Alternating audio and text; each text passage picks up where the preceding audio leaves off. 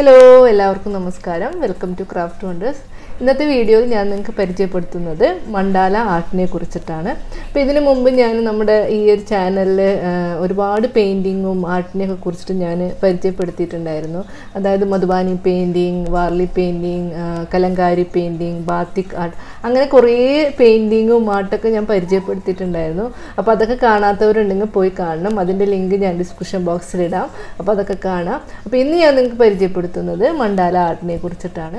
Mandala art എന്ന് പറയുന്നത് 2000 വർഷം പഴക്കമുള്ള ഒരു ആർട്ടാണ് ഈ മണ്ടാല ആർട്ട് എന്നത്.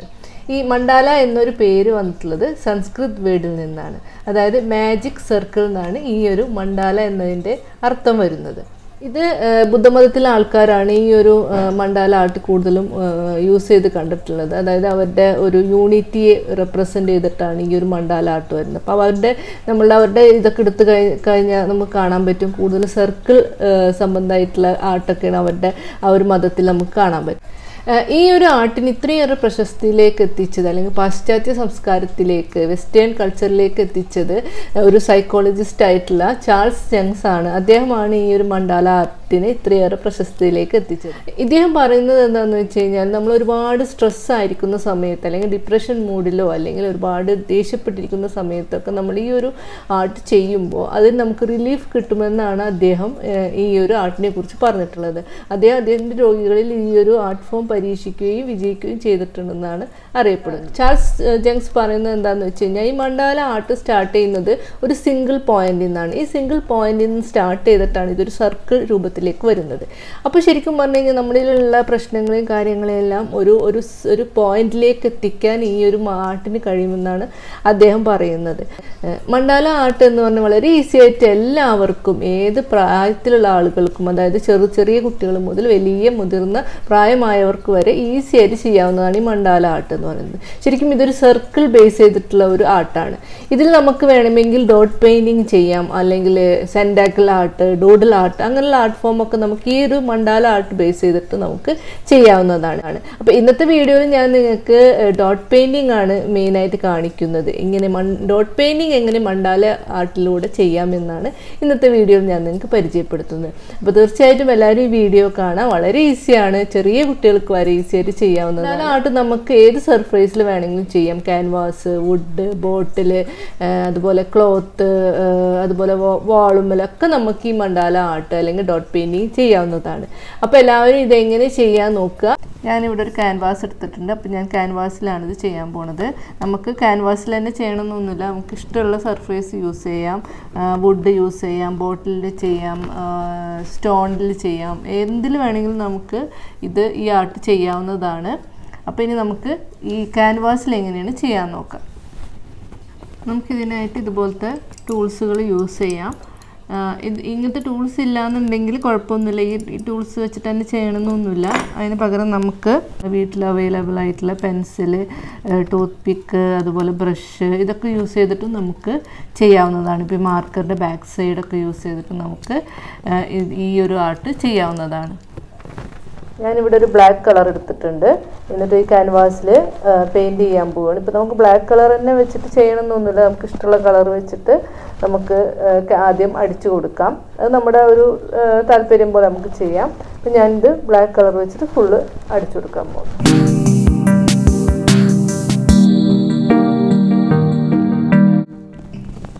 അപ്പോൾ നമ്മളിവിടെ ഫുൾ ബ്ലാക്ക് കളർ അടിച്ചു കൊടുത്തിട്ടുണ്ട്.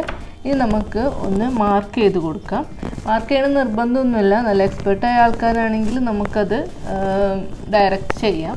അല്ല, നമ്മൾ ബിഗിനേഴ്സ് ആണെന്നുണ്ടെങ്കിൽ ഒന്ന് മാർക്ക് ചെയ്ത് കഴിഞ്ഞാൽ നല്ലതായിരിക്കും. അപ്പോൾ ഇവിടെ മാർക്ക് ചെയ്യാനായിട്ട് നമുക്കൊന്നില്ലെങ്കിൽ പെൻസിൽ യൂസ് ചെയ്യാം, അല്ലെങ്കിൽ ഇതുപോലത്തെ ചോക്ക് യൂസ് ചെയ്യാം.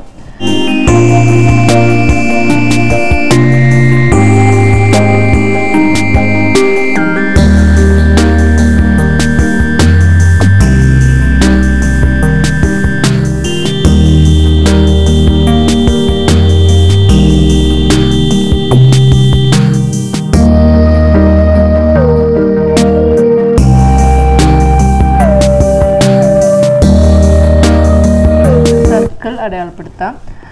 അതിനായിട്ട് നമുക്കിപ്പോൾ ഒന്നില്ലെങ്കിൽ കോമ്പസ് യൂസ് ചെയ്യാം, അല്ലെങ്കിൽ നമുക്കിതുപോലത്തെ എന്തെങ്കിലും നമുക്ക് വീട്ടിൽ അവൈലബിൾ ആയിട്ടുള്ള റൗണ്ട് യൂസ് ചെയ്തിട്ട് ഇങ്ങനെ റൗണ്ട് അടയാളപ്പെടുത്താം.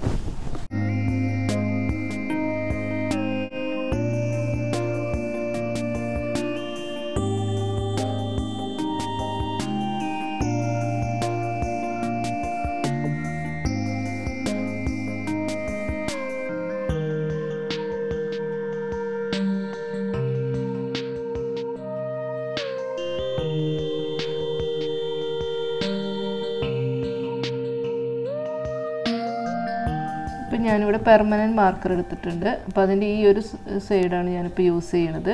ഞാൻ പറഞ്ഞല്ലോ നമുക്കിപ്പോൾ അതിൻ്റെ ടൂൾസ് തന്നെ വേണമെന്നില്ല, നമ്മളെ വീട്ടിൽ അവൈലബിൾ ആയിട്ടുള്ള എന്ത് വേണമെങ്കിലും നമുക്കെടുത്ത് ചെയ്യാം. ഇപ്പം ഞാൻ ഈ ഒരു ഭാഗമാണ് യൂസ് ചെയ്യുന്നത്. ഞാനിപ്പോൾ ഒരു വൈറ്റ് കളർ എടുത്തിട്ടുണ്ട്.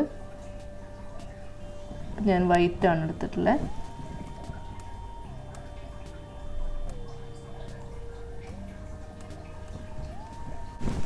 കഴിഞ്ഞ് കഴിഞ്ഞാൽ നമ്മൾ ടിഷ്യൂ വെച്ചിട്ട് അത് തുടച്ച് കളഞ്ഞാൽ മതി. നമുക്കിനി അടുത്ത കളർ യൂസ് ചെയ്യുമ്പോൾ ഉപയോഗിക്കണമെങ്കിൽ ജസ്റ്റ് ഒന്ന് അപ്പം തന്നെ ഒന്ന് ടിഷ്യൂ വെച്ച് തുടച്ച് കൊടുത്താൽ മതിയാവും. ഡിസൈൻ നമുക്ക് ഇഷ്ടമുള്ള പോലെ ചെയ്യാം. ഇപ്പോൾ ഏത് കളർ വേണമെങ്കിലും നമുക്കിതിന് ഉപയോഗിക്കാം, ഇന്ന കളറൊന്നുമില്ല. നിങ്ങളുടെ ഇഷ്ടം പോലെ നിങ്ങൾക്ക് ഏത് ഡിസൈൻ വേണമെങ്കിലും ചെയ്യാം, എങ്ങനെ വേണമെങ്കിലും ചെയ്യാം. ഇനിയിപ്പോൾ ഞാൻ ഈ ടൂളാണ് യൂസ് ചെയ്യുന്നത്. ഇപ്പോൾ നിങ്ങൾക്ക് ഈ ടൂൾ ഇല്ലയെന്നുണ്ടെന്നുണ്ടെങ്കിൽ കുഴപ്പമൊന്നുമില്ല, നമുക്കിതുപോലെ നമ്മുടെ ബ്രഷിൻ്റെ ഈ ഒരു ബാക്ക് സൈഡ് ആയാലും നമുക്ക് യൂസ് ചെയ്യാം. അപ്പോൾ ഇത് നിർബന്ധമൊന്നുമില്ല, ഇതായാലും യൂസ് ചെയ്യാം.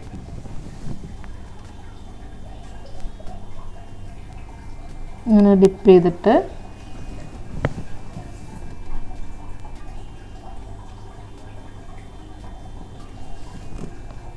ഓരോ തവണ ചെയ്യുമ്പോഴും ഡിപ്പ് ചെയ്തിട്ടാണ് ചെയ്യാനായിട്ട്.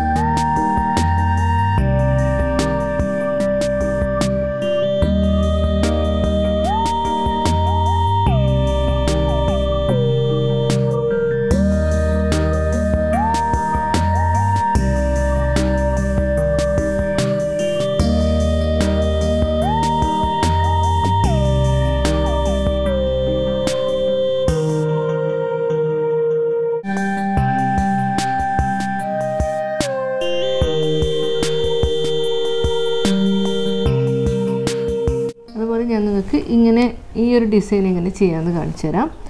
അതിനായിട്ട് ഞാനിവിടെ വൈറ്റ് കളർ എടുത്തിട്ടുണ്ട്.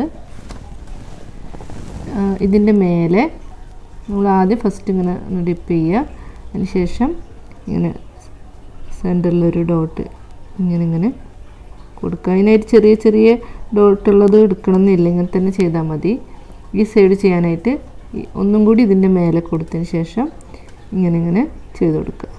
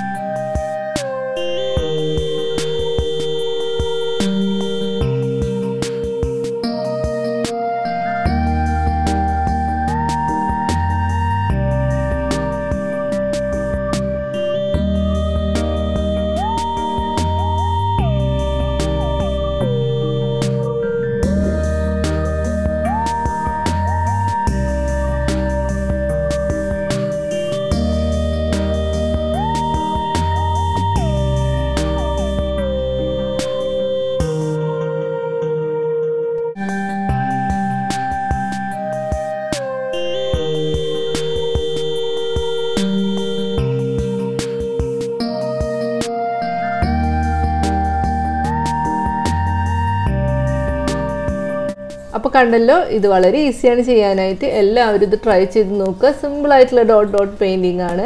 ഇത് മണ്ടാല ആർട്ട് എന്നുള്ള രീതിയിലാണ് ഈ ഒരു ഡോട്ട് പെയിൻറ്റിങ് ചെയ്തിട്ടുള്ളത്. പിന്നെ ഞാനിത് എൻ്റെ ഒരു ഡയറി, ഞാൻ സ്ഥിരമായിട്ട് കൊണ്ടുനടക്കുന്ന ഒരു ഡയറിയാണ്. അപ്പോൾ ഈ ഡയറിയിൽ വെറുതെ ഒന്ന് ചെയ്തതാണ്. ഒരു പോസിറ്റിവിറ്റി ഈ ഒരു ഡയറി എടുക്കുമ്പോൾ എനിക്ക് കിട്ടാറുണ്ട്. നല്ല ഇതുപോലൊക്കെ നമുക്ക് ചെയ്ത് വീട്ടിൽ വെക്കാവുന്നതാണ്, എല്ലാവർക്കും ചെയ്യാവുന്നതാണ്. അപ്പോൾ എല്ലാവരും ഇത് ട്രൈ ചെയ്ത് നോക്കുക. അപ്പോൾ ഈ വീഡിയോ നിങ്ങൾക്ക് ഇഷ്ടമായെന്ന് വിചാരിക്കുന്നു. ഇഷ്ടമായാൽ ലൈക്ക് ചെയ്യാനും കമൻറ്റ് ചെയ്യാനും മറക്കരുത്.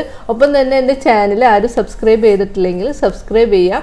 ഒപ്പം തന്നെ ബെല്ലൈക്കൺ അമർത്തിയാൽ നോട്ടിഫിക്കേഷൻ ലഭിക്കുന്നതാണ്. കുറേ പേര് പറയാറുണ്ട് എൻ്റെ വീഡിയോ കാണാൻ പറ്റുന്നില്ല. അപ്പോൾ എനിക്ക് തോന്നുന്നു സബ്സ്ക്രൈബ് ചെയ്യാത്തത് കൊണ്ടായിരിക്കും.